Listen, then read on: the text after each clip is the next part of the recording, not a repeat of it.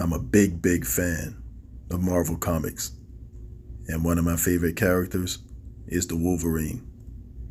Now, if the Wolverine was a basketball player, you'll see a picture of Daniel MacGregor standing there with adamantium claws sticking out. He's skilled, very durable, feisty, and you best believe he's mean.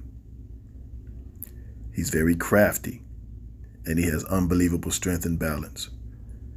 He knows how to use his body very well, and it puts a lot of pressure on the defense. Defensively, he takes pride in stopping people, and he really gets after it. Now, even though he doesn't settle, he shoots a very high percentage from three. That's a foul, bub, in my Wolverine voice. Daniel MacGregor, class of 2024.